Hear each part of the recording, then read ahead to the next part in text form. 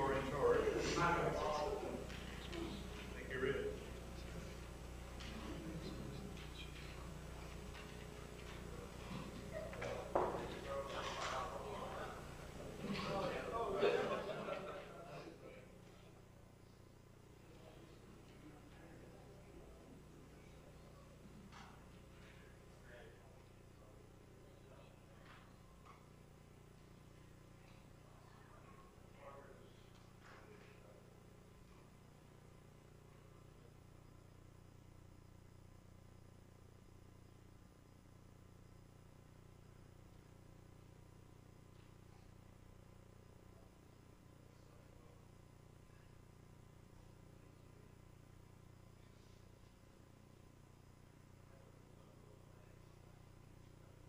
Yeah, okay. I guess I'm going to be running the meeting tonight. Mr. Parker, Destin is fashionably late, and the fact is he may have turned this over to me anyway. Anyway, I was hoping that was him coming through the door, but I guess not. Anyway, we'll go ahead and call the meeting to order. Do we want to do the invocation now or wait till the regular council meeting? Do it now? Huh? I'm okay with doing it later. Why don't we go ahead and stand and do a moment of silence and then pledge?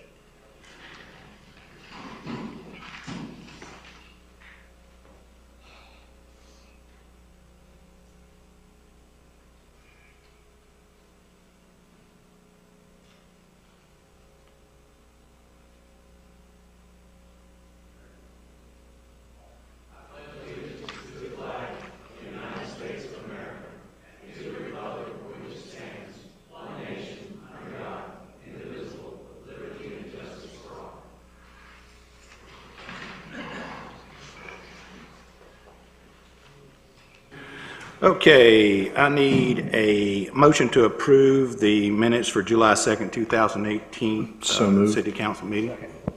Second. All those say aye, I guess. Aye. Any nays? Good.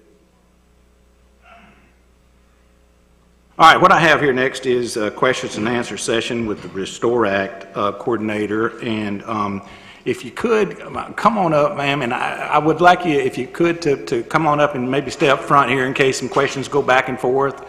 And if you would, just pull yourself up a seat there at the table and join these good people. And I think where we were from everything that I've seen in the last couple of months is we've tried to determine whether or not by us possibly delaying this by adding things or changing things, and we're talking about right now the park that we have on Harbor Boulevard right now. Yes. And we want to make sure that we're not doing anything to influence the money that we would get, but we want to make sure that when we do it like everybody would like to see it. So I think that we've been told, well, I know that we've been told many times that if we don't have something by a certain time that we could lose the funding for this park, and I've heard that many times, and we wanted to bring you here tonight to kind of maybe set the record straight on some of that, but then to maybe bounce some ideas or concerns or questions that we may have off of you and let you tell us what you know about everything that's going on. And with that, do you have, I know you have a presentation, and would you like to go through that and then maybe take some questions, or would you like to answer some questions up front, and I'm not sure that we got questions, to be honest with you. Well, let's start through the presentation. Okay, let's do the presentation. All right, well, my name is Jane Evans, and I'm the Grants and Restore Manager for Okaloosa County. Yes. How about that? All right. I live in unincorporated Okaloosa County, but I vote in this building. So I'm very proud of you to ask me here tonight to go over the information. I live this, so we're going to do this. Okay. This is the direct component process. Remember, Pot 1 was the direct component funds. Let's go through that. Under the Restore Act and Treasury's regulations, only the following entities may apply for funding under the announcement. of the Florida counties, Okaloosa was included in that. So Okaloosa County is the applicant for the funds and is the award recipient. Okay, so that's according to the Act. Okay. As of April 9th of 2018, Okaloosa County has net allocations available of $11,103,517.52. And additional allocations will be received through 2031. So to answer your question about are you going to lose the money? Well, eventually in 2031. But right now, you have money set aside on for those two Destin projects. As of June 30th, 2017, the United States Department of Treasury accepted Okaloosa County's initial multi-year implementation plan, Phase 1. That's the ORAC committee did the projects, and it came down to the initial multi-year implementation plan, Phase 1, for $5,365,902.39. Okay, and and I will call this the plan. It included the City of Destin projects, which totaled $1,916,448.50, which was approximately 35% of that total on the plan. Okay, the two projects. All right, whoops. So the City of Destin's approved projects on the plan is the Clement Taylor Park restoration, which is $729,918.20. And in the direct component, you have eligible activities. And the primary eligible activity for that project was the promotion of tourism in Gulf Coast region, including recreational fishing. And it had other applicable activities, which was not the prime one, which was promotion of the consumption of seafood harvested from the Gulf Coast region. All right, the other project was the Captain Royal Melvin Heritage Park and Plaza for $1,216,530.33. That primary activity was promotion of tourism, as the other, with the other related eligible activities was infrastructure projects benefiting the economy or ecological resources, including port infrastructures, and promotion of consumption of seafood harvested from the Gulf Coast region. All right. Okay, so what if Destin wants to modify one of those projects? You know, the project on the plan right now is the one that was originally submitted to ORAC, went through the process, went out for the 45-day review, was approved, sent to Treasury, and accepted by Treasury. Now, what if you want to modify one of those? Treasury, in their frequently asked questions, talks about you can have material changes and non-material changes. A material modification to the plan is a change in the scope or size of the activity that affects the outcome or outputs. Where you said you were going to do, did that change? Did you change in the grant funds resulting from addition of a new activity, or change in the scope or the size of the existing activity? What was written up? If a non-material change, the examples, minor changes to the scope, including outcomes or outputs, major changes to the budget activity, and if you change the proposed beginning and ending date. So as long as it's before the end of the act. Right? Material modifications, what does that mean? That means that you're going to have to amend the plan. The plan that was accepted will be materially modified. So what you would have to do an amendment is that the City of Destin, you guys would have to come up with what do you want to propose to do as the project. And the plan encompasses a write-up of the narrative, including what eligible activity it's related to. There's a matrix, which is essentially your beginning and ending date and how much you need from the direct component, if you're going to add other funds, and what your total project, in the name of the project, and then a map. Those three things are the plan. Okay, so you would have to do that, submit it to the county, because, you know, as the recipient, we would have to file it. And then I would have to go to the Board of County Commissioners to ask them to go out for a 45-day review. Okay, I go out for the 45-day review. We get public comments, which was done in the ORAC process also. Then when it come back, I take those comments and add them to that narrative, and then becomes the final project. Now, I'm thinking that once we get those projects, I can come back to you guys to approve it or not approve it at that point. That's up to you guys.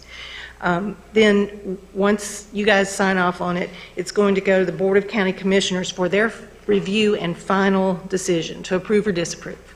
Okay. Then it goes to Treasury, and then Treasury has a final review, and then that's when they give their acceptance of the project based on its merits. Okay? You got a question?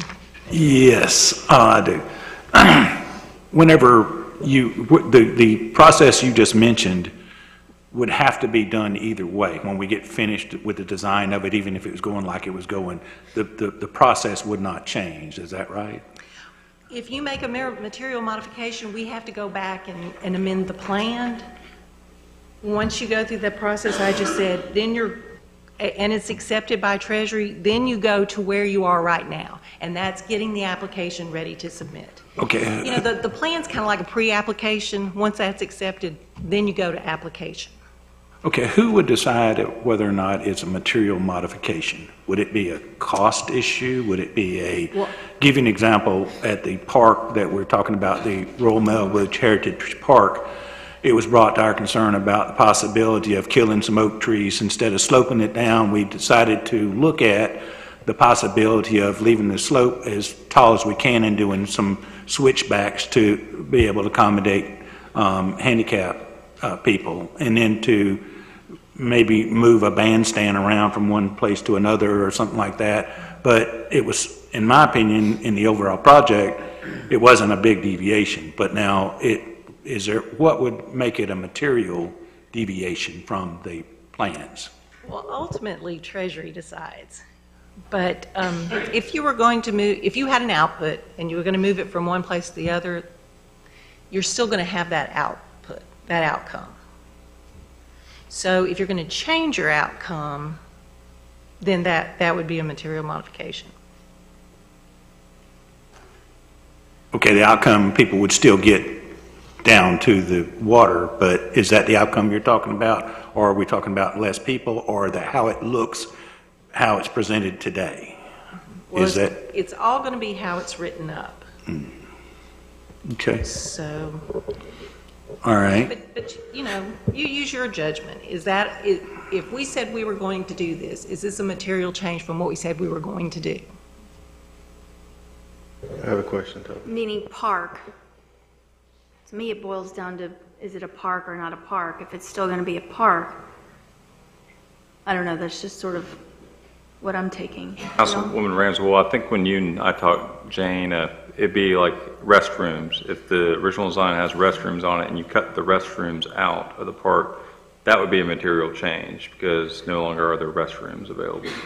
So if you don't cut down one tree, you do cut down one tree, that's not material. So there's a wide gulf in between the two. So I think it's from just the sounds of things, I think that on the Royal Melville Heritage Park, I think that the changes are not material, but there's another park that we're kind of talking about, and those changes could be material, and so that may be where we need to go. Mr. Green, go ahead. I was just going to state by the description she gave to me what I interpreted, that we're not changing the size or scope, we're changing the design. So to me, this would be a non-material change, and by what the presentation just said in my book. And ma'am, is that correct, that a redesign? Because we're basically moving stuff around and not taking stuff away, not changing the size or the scope of the actual project of how many people can occupy it or what its purpose is intended for. You know, it's hard to actually say until you actually see it. But if you moved a bathroom from one end of the park to the other, you still have the bathroom. If you take it away, you've changed your outcome. I would think on this particular park that we really haven't gotten into the major changes that may, prompt that, but I can't say that because, it kind of seems a little bit out there as far as what would make it. But go ahead, Mr. Buckingham. Yes, my question is this process, what I'm getting out of this, it sounds like this is after the plans have been approved 100%. Is that correct? Well, the project that was presented to ORIC is what has been accepted by Treasury. So that was the project that was vetted and through that process. So you'll be working from that project. The way I'm understanding it, and I could be wrong, this process is meant to be once we have submitted the final plans that this is what we're doing, but we haven't done that yet, correct? This would be after we submitted the final. We haven't done that. The plans, the original plans, I think, have been submitted, but I don't know that we can't make deviations to the plans. Correct. But, Correct. yeah, Mr. Braden. That was kind of my question.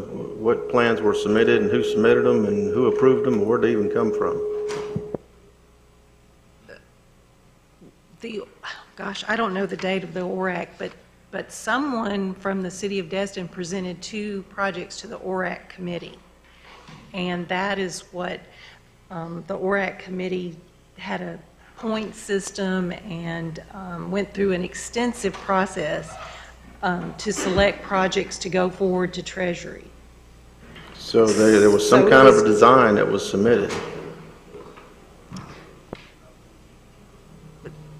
There was a narrative, a matrix, and a map, and then information that was submitted to the ORAC on that project.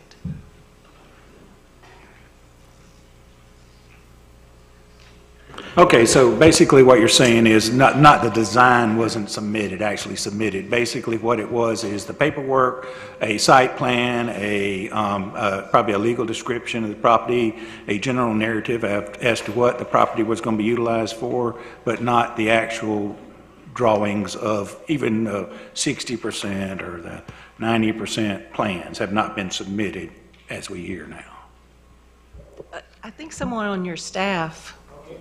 Be glad to take that answer from anybody.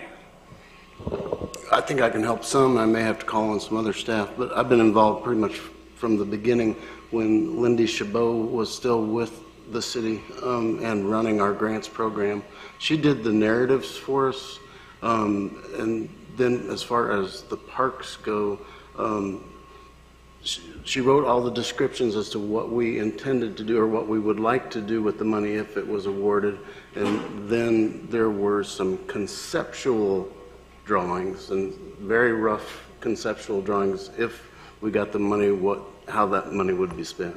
That's Okay, so just to make sure I'm clear on this, not any of the conceptual drawings or anything that we have done so far has been submitted to the county or to the state or to the government, anybody, right?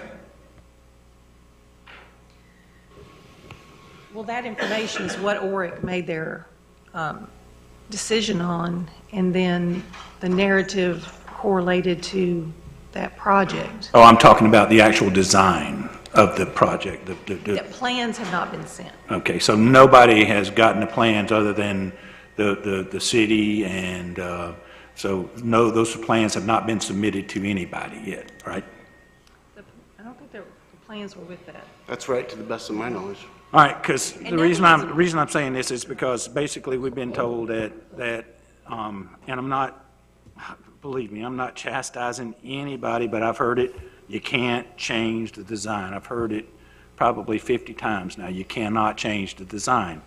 And, because they have been submitted. And so I'm thinking that now we really have not submitted those plans, but basically, anyway, Ms. Ramsell, go ahead. I'm sorry.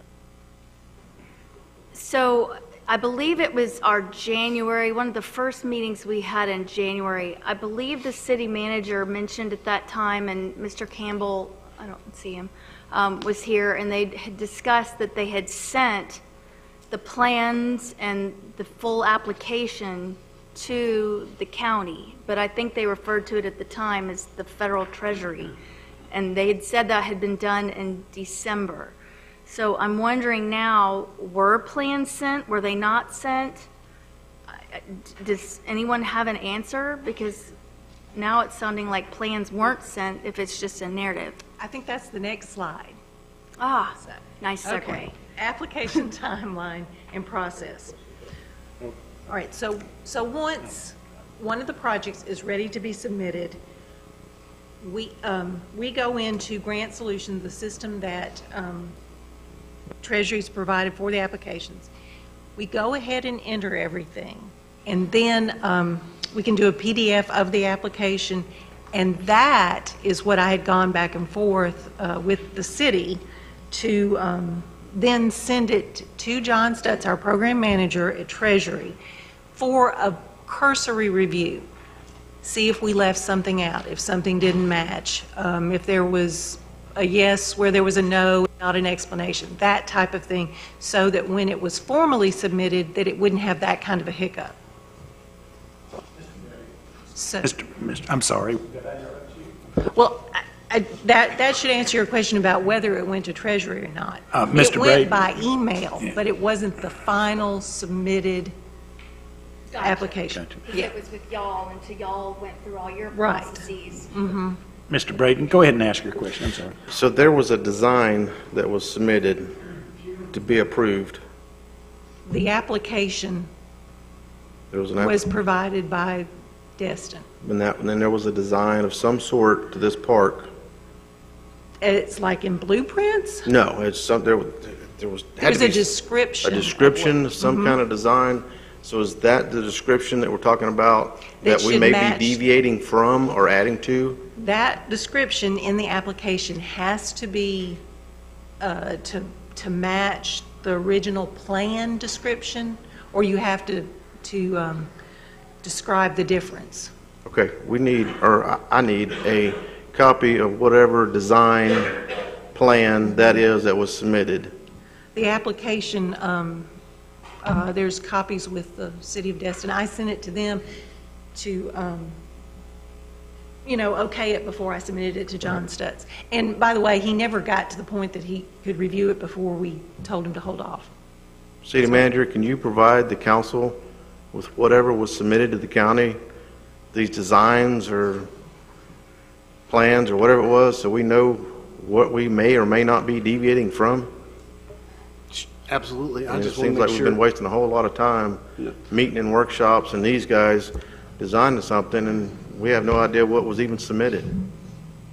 We're talking about both parks, right? Is that, Right now, we're just talking about Royal Melvin. Royal Melvin. okay. Thank you. Is- I got it. Go ahead, Chad. Thank you for coming. On the prior slide, you had the process for if we had a material modification, how to get that done.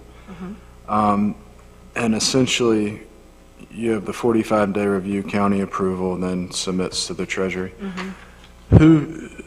What board, is it the Treasury that determines whether it's material or non-material?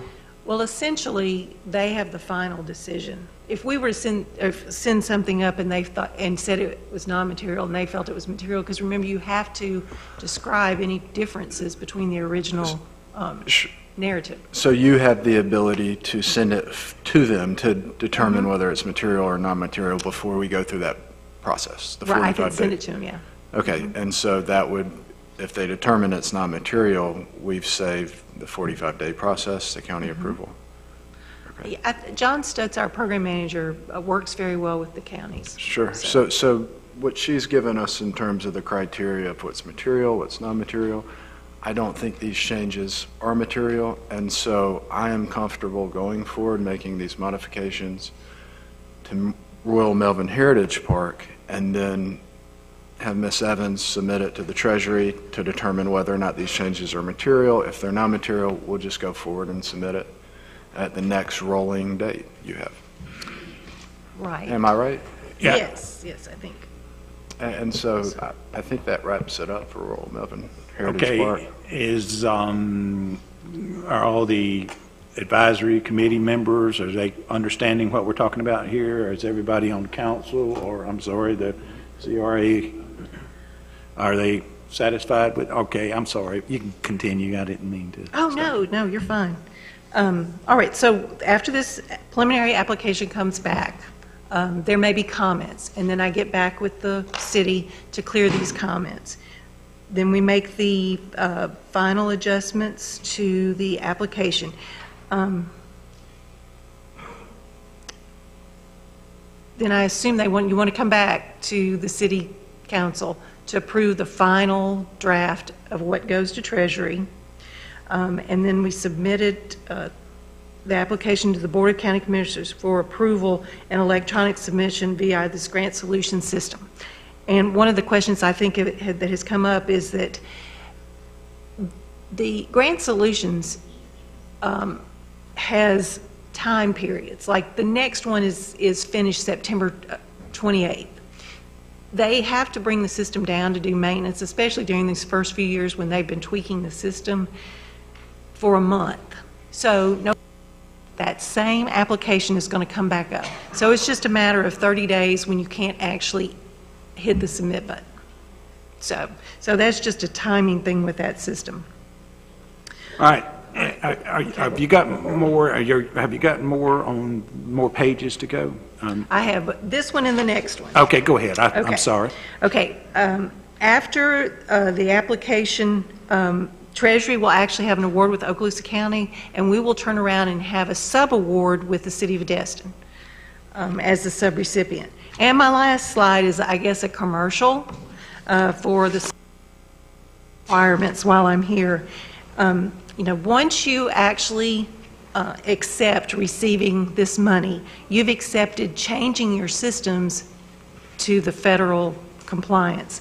So you must comply with all the federal statutes, federal regulations, executive orders, Office of Management and Budget circulars, standard terms and conditions, program-specific terms and conditions, and any other special award conditions for the federal financial assistance. You being a subrecipient, we are required by those federal statutes to do a risk assessment, and I have received the questionnaire for the risk assessment and all the information that I needed to do it, and it looks really good except for beefing up those purchasing policies to be 2 CFR compliant, because federal regulations require certain things to be done for certain levels of spending for quotes or bids or competitive bids type thing. And so I believe you guys are working on that. So that would be a special condition in the We are working on that at present. In fact, I think we had our first discussion about that at our last city council meeting, but we're working to get that in order. Okay. So has anybody got any further questions on the Royal Melvin Heritage Park? Any questions? Okay, we'll move on to the park that's on Calhoun Avenue, if that's okay. Clement Taylor Park, yeah. And basically discuss that a little bit. What has come to us, Ms. Evans, is that the fire district has came to us and asked us, could we consider the possibility of allowing them to build a very small fire station on the piece of property there known as Clement Taylor Park. The way I understand it, it would be facing the property, it would be the west side of the property on there, basically where the restrooms are there now.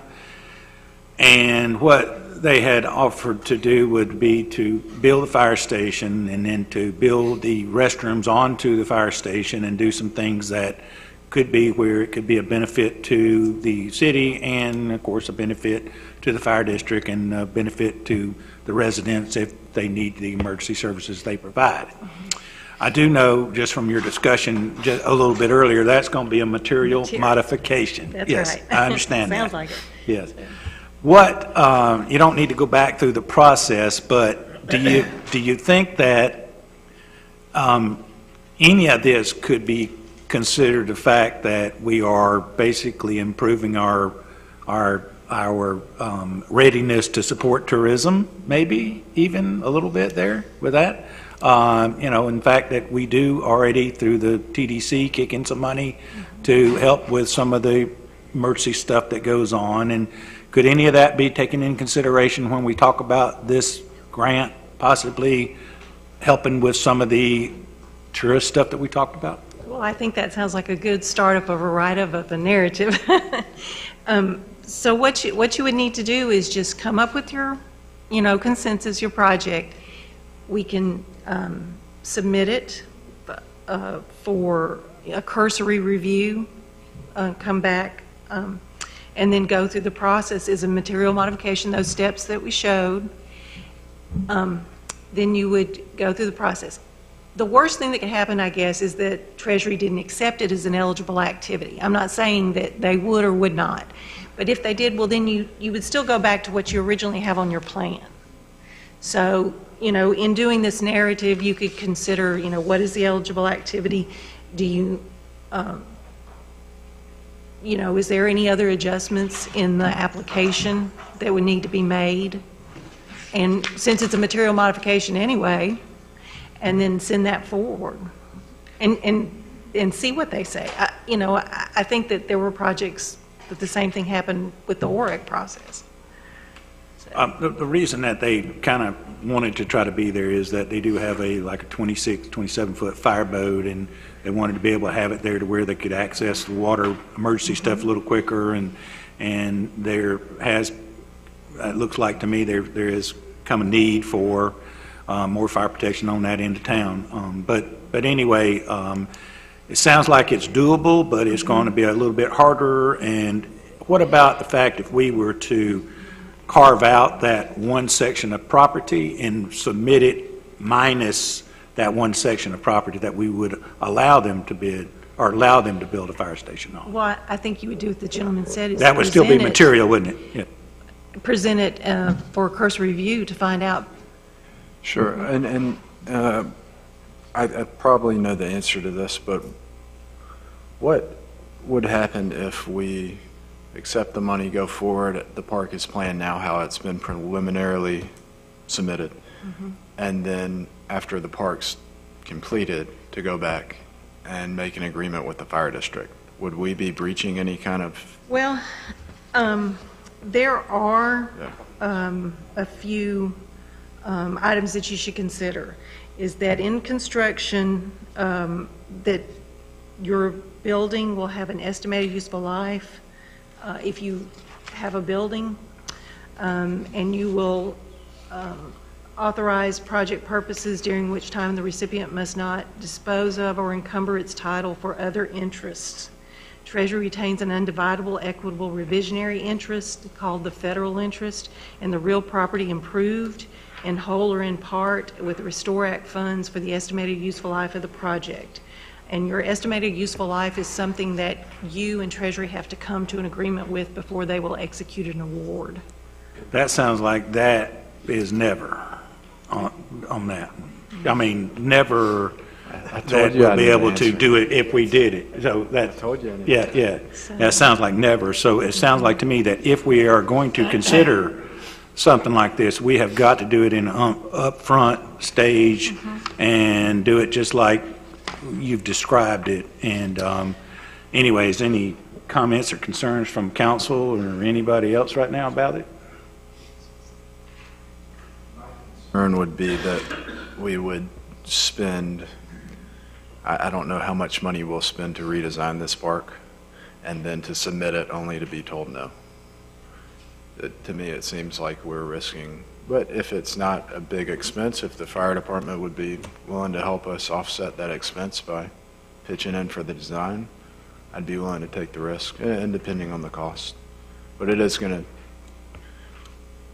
cost us some money to redesign the park. If we do that, go through the submittal process, and the Treasury rejects it, then we're back to square one and we've wasted some money. So that's my only hesitation.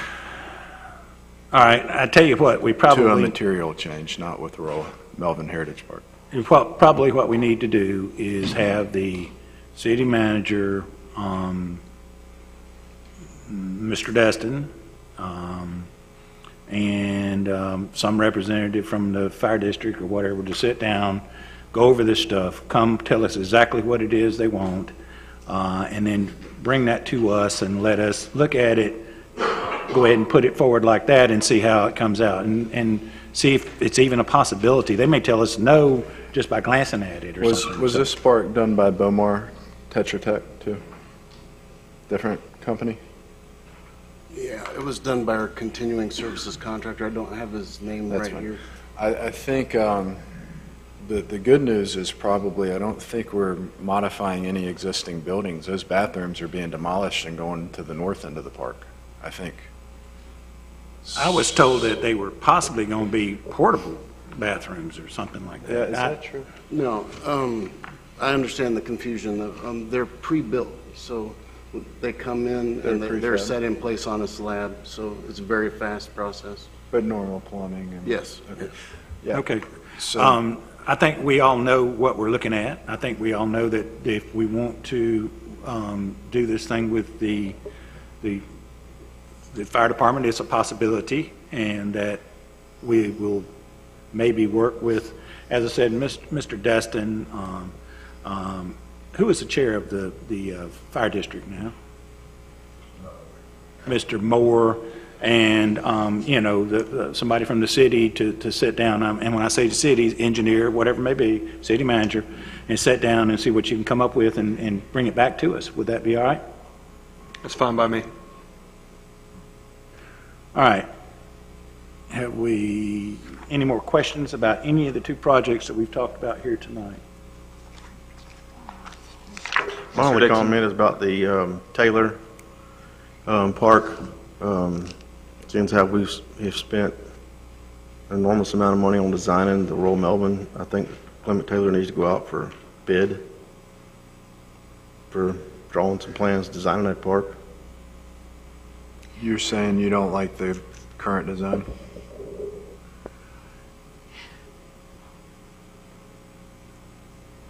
Yeah, but is that the design that's going to be submitted?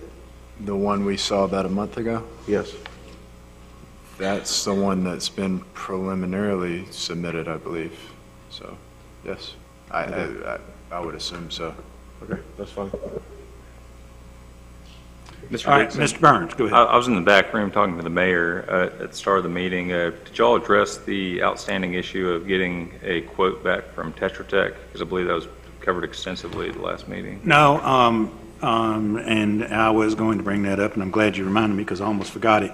Where are we, I asked at the last city council meeting, I believe it was, to give me a number of where we are today in the design of the Royal Melvin Heritage Park, and how much money we spent so far in the design of that. Do we have any idea yet how much money we're talking about?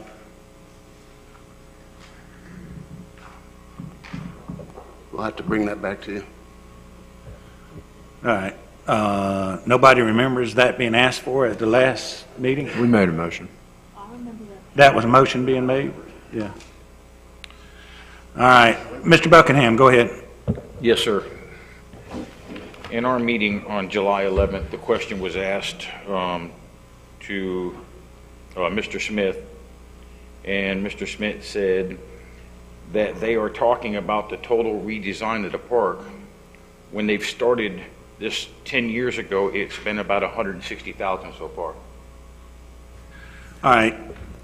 I really hadn't want to say this, but the last thing I saw from this previous city manager before she left was a number that was almost $300,000. Almost $300,000 to design a 68-foot wide park. And, you know, here we are talking about the possibility of trying to get them to provide us with some numbers on change orders. I feel ridiculous. But anyway, that's the number I was trying to get at, and that's from what I saw, we are about $300,000 in design work of this park. That is way too much. All right, anybody have any questions or comments or anything about anything tonight? Go ahead. Yeah, I just wanted to get a little clarification on Clement Taylor Park and what you want us to bring back to you. You don't want a formal drawings, just a concept drawing? No, I don't even need a concept drawing. What I need is a concept. We just need to sit down with the fire district and with Mr. Destin and come up with something that you can bring forward to us as a recommendation. Very good, thank you. Go ahead, Mr. Brake. City Manager, when can we expect to have that number brought back? the amount that's been spent on designing this park? Broken down by year, please, which was in the last motion. I'm going to defer to Mr. Schmidt. We've basically asked them for a comprehensive estimate and actually given them the list of potential changes that were recommended, and that was... We're not, Mr. Former, I mean, I'm sure you can go in there and see the checks cut to Tetra Tech over the past however many years we've been going through this process. It's not, Telling you, I don't know already if y'all did are- that. It's right at 300,000. Go ahead. Well, yeah, but I'd like to see it in a yearly breakdown. and I we understand. did have Everybody a wants to see motion it, and a but 7-0 vote. it is almost $300,000. So, with that, is there any more questions or? Rodney doesn't have an answer. I'm sorry. When are we going to see that? Do you have a question, Mr. Braden? His question, when are we going to see that? Oh, I'm sorry. Yeah, are we going to see that next, when? Absolutely by the next meeting. Okay, thank you. Yes, ma'am, go ahead, I'm sorry. Teresa Abear, I'm the committee chair of the Parks and Recreation Committee. And if, we're redesigning this Clement Taylor Park, currently where they were going to put the bathrooms, these preset bathrooms, we're going to go on that slab. If it's redesigned, there's a magnolia tree that will have to be cut down and about 17 other trees to accommodate that side of the park. Has anyone taken that into concept? We'll be taking it into consideration when I sit down with the fire district. Trust me, the last thing I want to see is any trees harmed, especially over at Calhoun Park, which is basically some of the last heirloom trees we've got. So definitely it'll be on the forefront of my discussions with them. Thank you. Any other member of the public? Come on up, Mr. Mayor.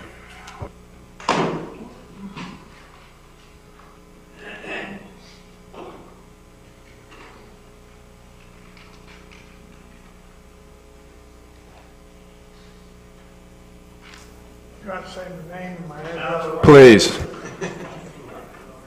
Just for the public consumption, I just want to be a public record. I have a couple questions. As a member of the community, Oh, here you go. all right. I really tried to follow what Ms. Evans was saying, and I think the confusion on my face probably looked just about like the confusion on y'all's faces as well. So I just want to, on public record, just put a couple questions. Does anyone know what will happen at this time, after this presentation, if they don't build a 90% plan that everybody was kind of confused what was submitted and approved by Treasury? So I just want to make sure that this CRA asks that question and find that answer. Second, a question I'd like for the CRA to ask itself is, will we have to reapply for a new grant to have Treasury approve a new plan?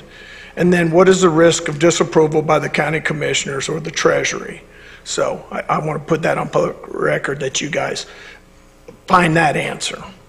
If it's disapproved, then what's our recourse? I'm not sure who can answer these questions, but these are ones I think that need to be answered. So if it's disapproved, then what? And what will be the timeline to resubmit? And is there substantial risk of not getting funded, or is it fundamentally sound that a new resubmitted plan will get funded and the park will be built? So those are the key questions that I think we need to find the answers to, and I'm not too sure that we got those answers today. And lastly, I want to know why the Parks and Recreational Advisory Panel isn't the advisory panel that's used to evaluate and recommend to the CRA anything that has to do with a park and recreation, versus, in this particular case, the Harbor CRA is here representing the Heritage Park. And I do know that the Destin Park falls in that mixed-use area, but they're supposed to advise on redevelopment in that district, mainly business and long-term concepts. We have an advisory panel of people that are focused on the parks and recreation, and I just kind of think that they probably ought to be the ones that are evaluating and looking at these things and submitting to the CRA these plans. And that's all I have to say. Thank you. All right, thank you. Ms. Evans, is it a possibility that if we do a minor change on the Heritage Park, that the whole thing could get thrown out? If we did a minor deviation of the heritage, I'm sorry. Oh, no, that's okay. Yeah.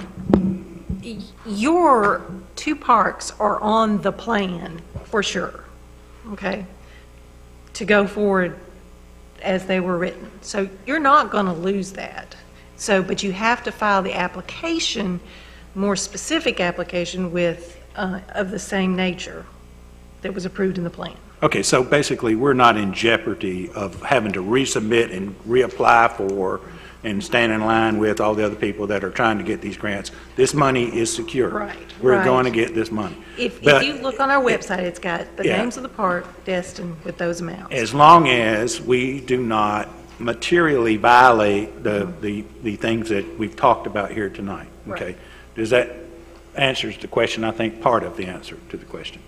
The next thing is that will this in any way, it's going to go through the cycle, it doesn't matter, and if it doesn't make this cycle, it's going to make the next cycle. Right. And that's just the way that's the business is conducted. There's nothing we can do about that. So Right. basically, whenever we submit for it, we will get it either in that cycle or the next cycle. So it shouldn't, yeah. Before 2031, right? Yeah, as long as we submit it and get everything together before 2031, we're pretty good.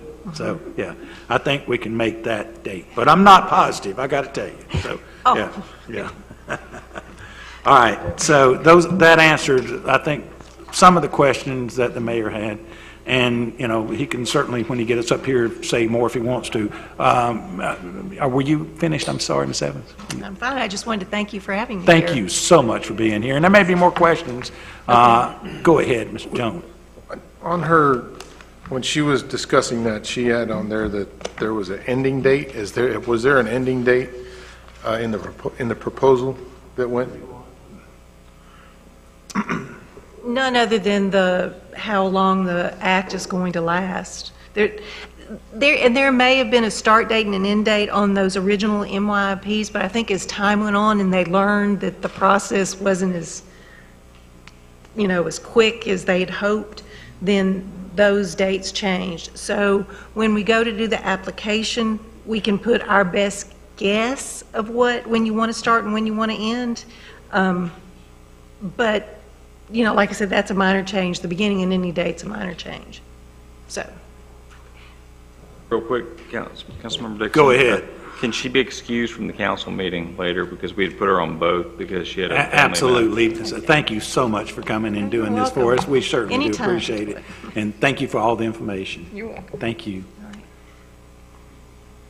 All right, any member of the Harbor CRA Advisory Committee got anything they'd like to add? Go ahead, Mr. Green. I just so you wanted to add to that discussion, or you want to talk about the motions, or? What, did you want to make a motion? What is it? Go ahead and answer your question. No, I'm just, we seem to be going through it, and that presentation took a while, and I know we have X amount of time before your council starts, but did you want to go through the motions, or is there? Well, I think basically what do you mean the motions? I'm sorry. The recommendations, I should say. It's, go ahead, do your thing. Okay, first, our minutes were sent out from our last meeting with not an approval. So this board has not been able to approve the minutes as been presented to you all yet, which was a little surprising to me. With that said, if you all don't mind taking 2 minutes and allowing this board to take a vote on the minutes, then I feel that it would be good for us to discuss it real quick, if that's possible. Hold on 1 second here. Mr. Turning, is that? It's fine, and also the time limit, as long as you don't start the council meeting before 6, the meeting can run over, so you're not really on a timeline unless they want to cut you all off early, too. So. All right, and so go ahead, do your thing. Okay, I would like to bring to the board to the minutes of the July 2011, or July 11, 2018, at 5:30, the minutes for approval. I got a first, I got a second.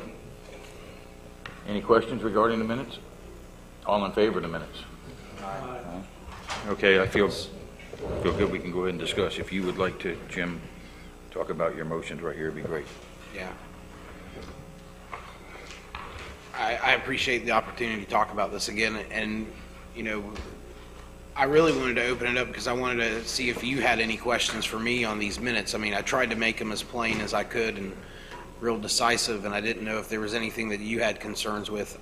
I mean, I made most of them, so I know I like them, but I wanted to make sure that you didn't need rationale or what the objective was with some of them, or...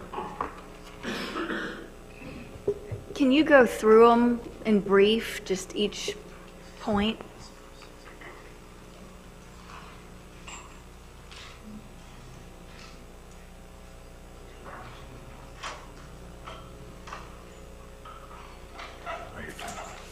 Yeah, I got you.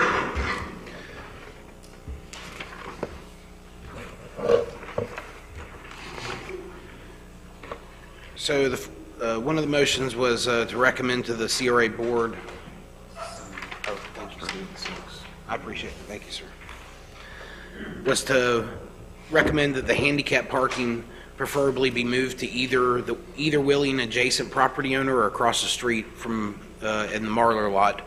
We had an extensive discussion. I know that I believe Councilman Morgan talked about it at our last joint meeting about it, and when we went back to dive into this, we decided, since the city council or the CRA board's already discussing pedestrian parks and stuff like that, to just kind of give it to you. I mean, you know, if we're talking about redesigning and we're not happy with the way things are, it seemed like it was a little point of contention between us, and I just kind of tried to get everyone to pass it on, and that vote went unanimously to give it back to y'all to decide one way or the other, parking on that side or not. To us, it wasn't something that needed to hold up the redesign or our vision. All right, let's do them one at a time. Council's pleasure on this.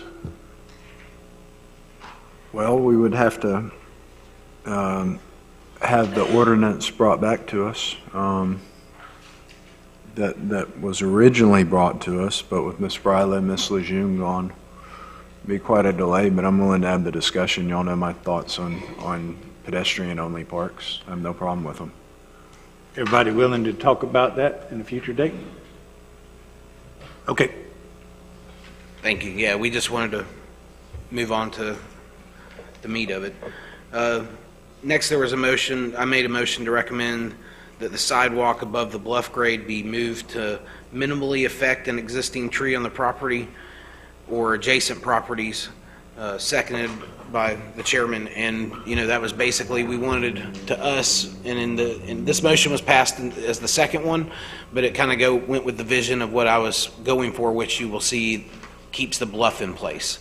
So by not having to create the grading down to it as the sidewalk went down, we could basically move the sidewalk wherever we wanted in the park, and it wouldn't affect any of the trees by retaining the bluff. Everybody on the council understand that? Does anybody have a problem with that? Good, thank you. Next, I recommended that the bluff be maintained and that a gradual ramp be constructed along the west property line all the way down to the harbor boardwalk, allowing, if there was a need for a switchback, to run parallel. I said perpendicular, I misspoke, but the notes are correct, but I meant parallel back up and make a switchback going north and south along the west property line. That would also give us a chance, if there was a switchback, there would be another observation platform to look over the harbor and the harbor boardwalk right there. So the motion was to run that down the west property line where the existing driveway is, and basically you would remove the driveway and have the sidewalk come over to the west property line as it gets to the bluff, and then have a switchback going down the west property line, possibly coming back north and dumping the people out in the middle of the lower level. And that was to, you know, aid in keeping the bluff there, but also maybe have another lookout point. I know part of the grant or the requirement was to have an observation platform. This could be another observation platform. Okay, we didn't really get down to the, exactly where the switchbacks and stuff were going to go. I don't care, as far as, we can get it, go ahead. Neither do I, but I believe the way this is going to have to work is we're going to have to convey their wishes, our wishes, whatever we agree on, to Tetra Tech or somebody to redesign this. Understand, but we're we've going to asked need, for, what's that? I understand, but what we need to do is get them all, and then we're going to need to do a motion on each one of these. Do we need to be doing it as we go, you think, or? No, you'll do the motion actually in the next meeting. Okay. But go and I'm keeping track right now. You said yes Okay. to all the, Okay. if you say no to any of them. Yeah, I haven't seen any no's yet on anything, and any council member is welcome to speak up at any time. Board member right now, I'm sorry. All right, go ahead, Mr. Green. Thank you. My next motion was to recommend that the bathrooms and the resource room stay on the lower level on the southern part of the property and be incorporated into the bluff. And by doing that, when we went into further discussion, what I was speaking of, right now, the building, the bathrooms and stuff, that building runs down the east property line, and it's linearly, it's longer north and south. And what I'm speaking of doing is turning it east and west and pushing it into the bluff. I know Mr. Schmidt made comment that there's a flood line there that's not very far from where the actual bulkhead is now, but that and I know that it's close, but it can be doable, but we might get into the bluff some, but we go into the bluff with the building to where we don't go past that flood zone line, and we stay where we're in that same zone we're in, but we just turn the building to where it runs along the face of the bluff. Does any board member have a issue with that? Okay, so, but the top of it is still going to be for like the bandstand or whatever? Correct. And access to the fishing museum and all the bathrooms are still the same, so? Yes, sir. Yeah, okay. That's the idea behind it. That vote went 5-2. There was 2 members that dissented against it, but they also had the purview, I believe, in the discussion that they would like to see the bathrooms moved to the top, but they were of the minority on that motion. Okay, all right, go ahead. The next motion I'll do, the chairman made, was to make the bathrooms, when the bathrooms are redesigned to fit the bluff, that the bathrooms and the bandstand be facing due south, and the shades, the canopies, which are part of the last set of drawings we got, be removed and put on top of the bandstand, so that the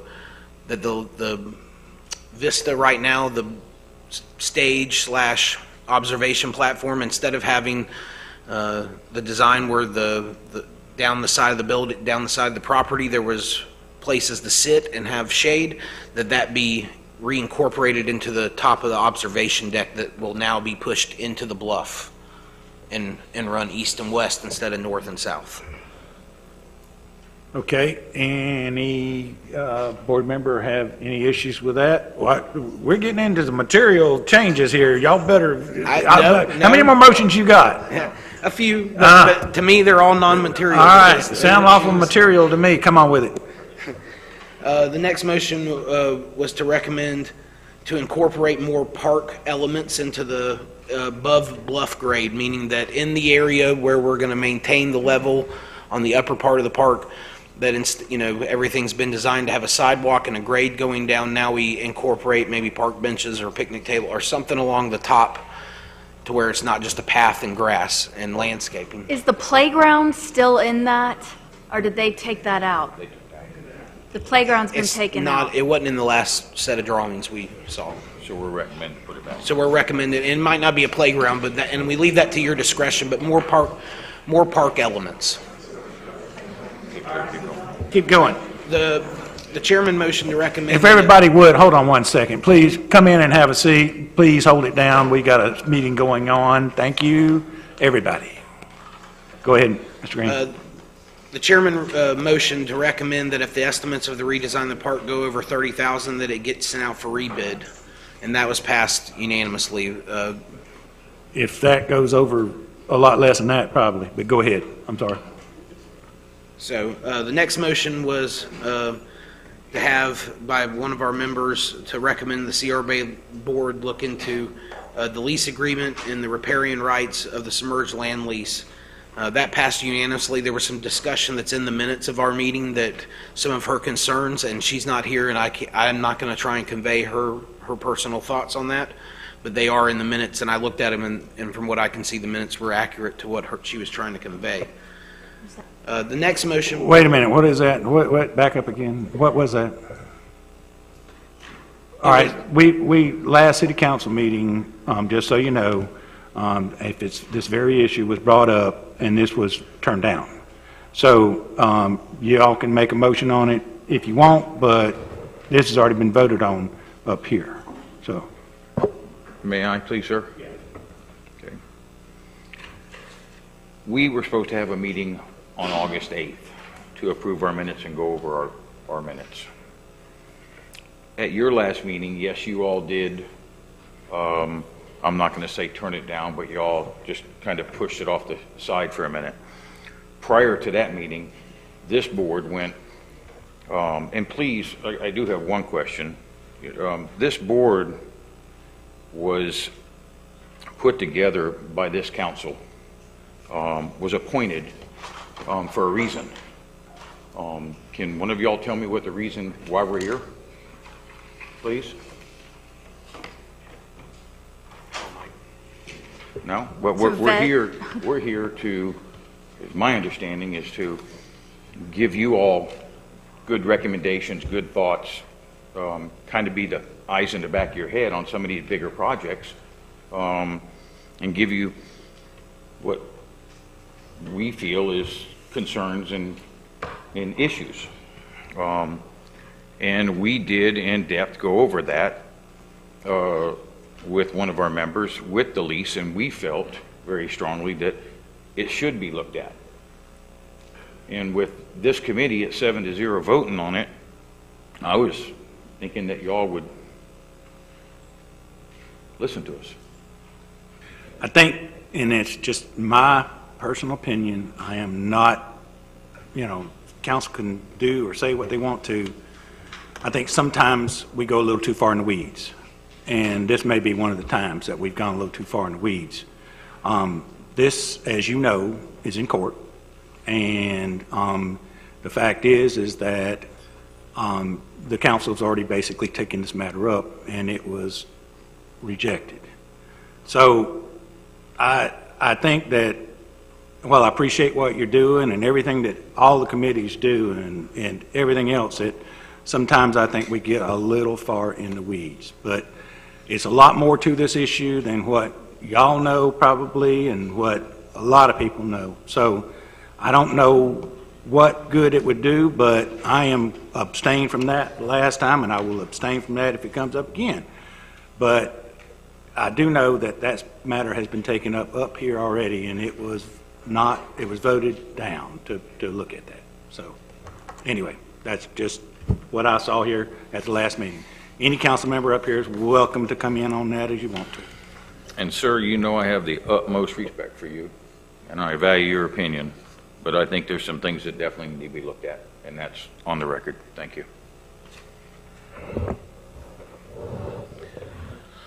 Come on. All right. So the last motion that I made was to recommend to the CRA board to extend the harbor's CRA boundary to include the portion of Noriego Point that was just, or is in the process of being redeveloped. That passed 6-1 in our advisory committee, and really and truly, it was brought up by one of our members that it was brought up in the past to include that, and it wasn't. Of course, a lot has happened since then. The city has taken ownership of it. The project is partially completed. To us, it's a big part of the harbor and a welcome part to redesign that point, to armor it, and also the commerce that it has helped safely create coming back around that point as far as navigating big boats, fishing boats, pontoon rental boats, everything that has to use that. It's really helped bring more attention to the Destin Harbor. So, that was a recommendation by us to include that into our district. What does the board members think? The only thing I would ask is, I think I'd like to hear something from the Parks and Rec department on that, and I'd like to hear something from the Parks and Rec committee on that. It's a park. So I think they've already expressed their opinion that maybe they're getting kind of turned out or turned down, or left out of the picture on some of these things, so maybe I'd like to hear from them and see what their recommendation is. Real quick, too, there's a bond issuance on the CRA area in certain areas, so, and the city has to make payments on that every year, and if the money that was used to purchase the Noriega Point property is a different pot of money, and there's different restrictions on it, so that also requires some legal analysis on that, too, because you'd have to get this, whatever entity gave the city the money, and I think it's one of the DEP entities would have to sign off on including that in the CRA also.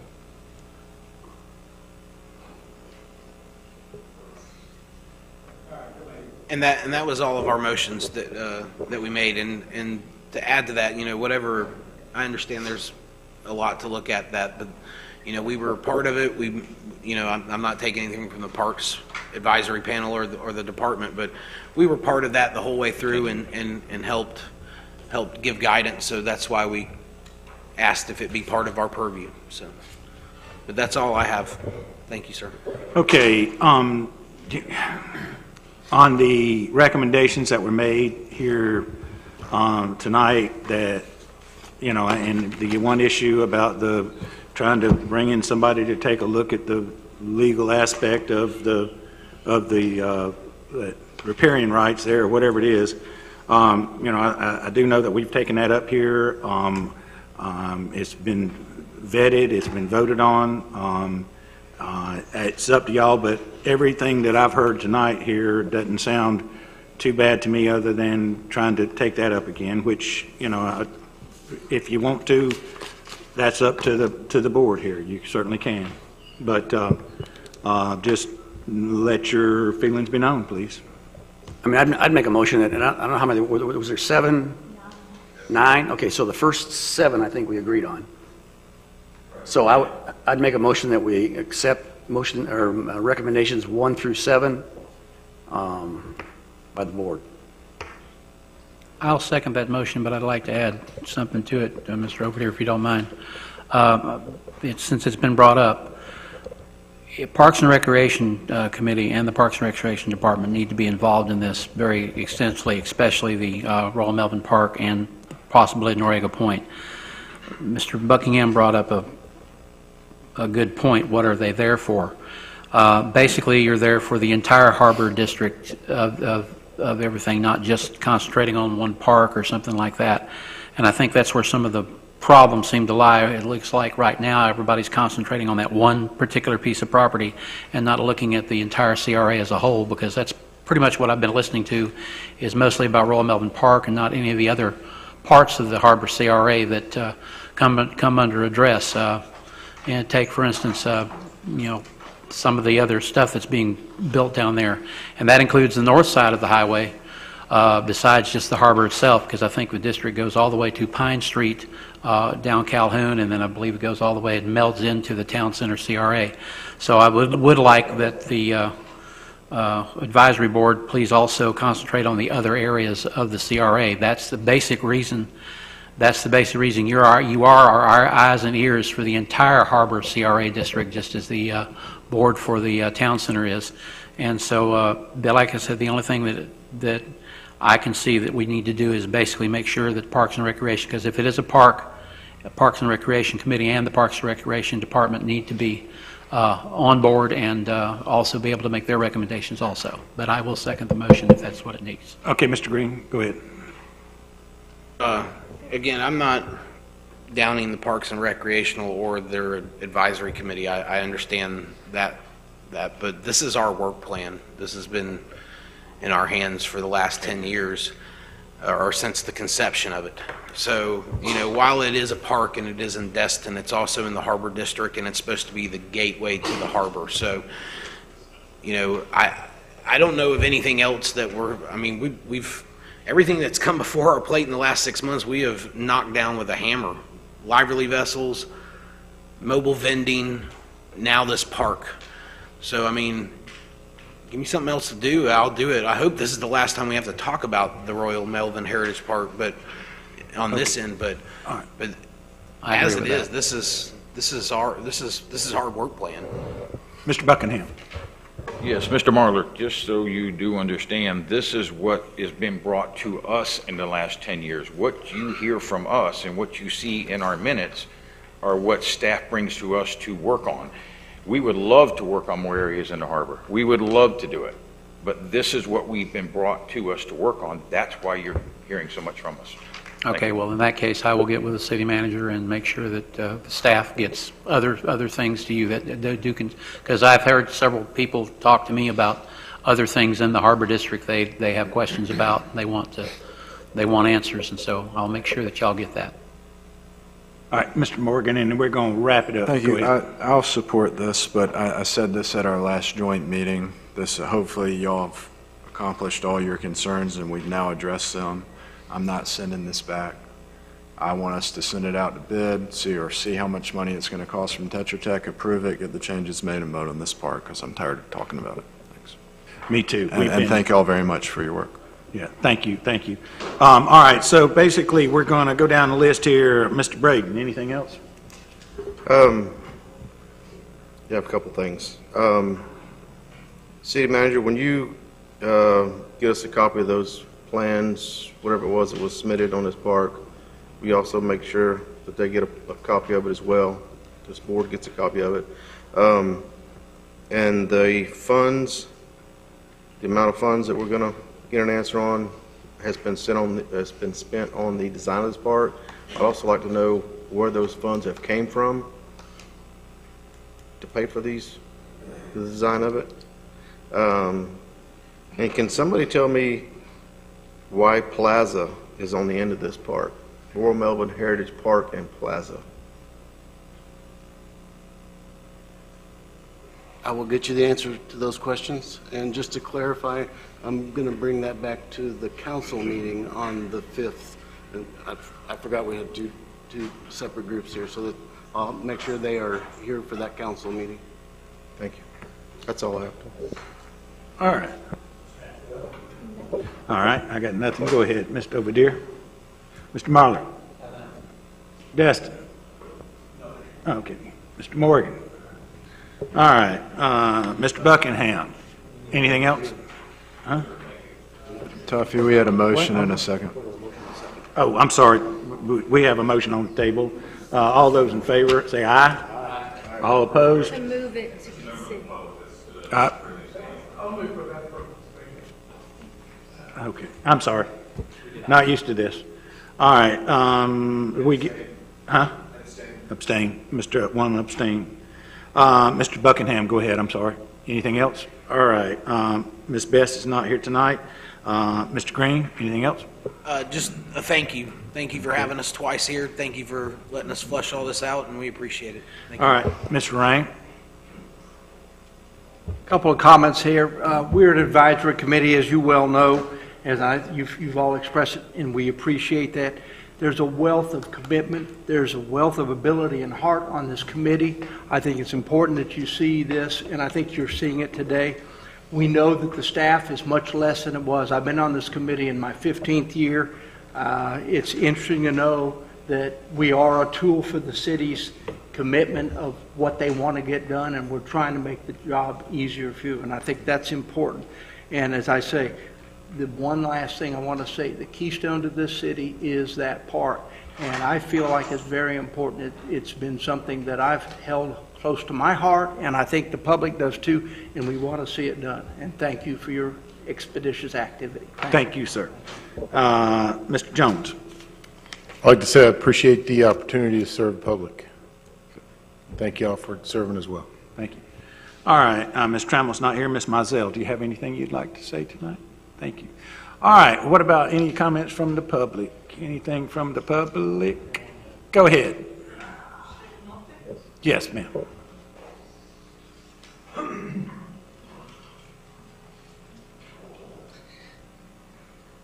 Hi, my name is Patty DeFrenza, taxpayer, citizen of Destin. I listened to the format, and the grant is a specific amount. So my question is to the Fire District Chair, Mr. Rick Moore. With their third fire station, have you determined a cost for that, and how much would that deduct from the balance of the available funds to redevelop the park? Secondly, can the citizens come to the city and the Destin Fire Control District meeting on the CRA plans and comment? And I would hope that if there is a third fire station planned and approved, that there is a bay created for future use for advanced life support ambulances for the citizens and visitors of Destin. As far as the requirements for the grant, I believe that a reasonable material change that would benefit the public safety and would benefit tourists as well. So you're staying in the parameters.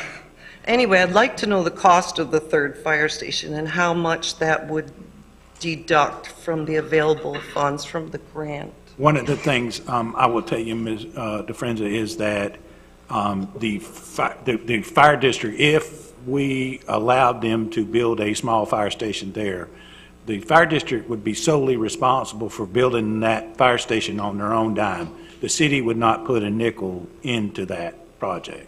So, and that's my opinion of it, is that the only thing we would allow them to do, and it would be some sort of a lease or some kind, would be allow them to build it there if it's even allowable. And from that point, we would not put any money towards, the city would not put any money towards the fire station. So, right, but the city and the fire protection district are two separate entities. Yes. So inevitably, it's us, the citizens and taxpayers, that will be footing the bill. So I would like to know how much, since they have a plan, how much this fire station is proposed to cost. Mr. Buckingham, do you have the answer? Hold on, we're getting a little bit off base. Go ahead and answer the question if you know it. I'll be honest with you, if you're more than welcome to come to our next meeting and we'll discuss this for you. Thank you. And I don't know, or I'd say, but I haven't heard a number or anything yet, so I do not know how much it's going to cost or anything. Okay, So, thank you very much, yeah, everyone. Thank you. Anybody else? Okay, we're going to stand adjourned for 10 minutes and let everybody take a break, and then we'll be back 10 minutes for the regular scheduled meeting.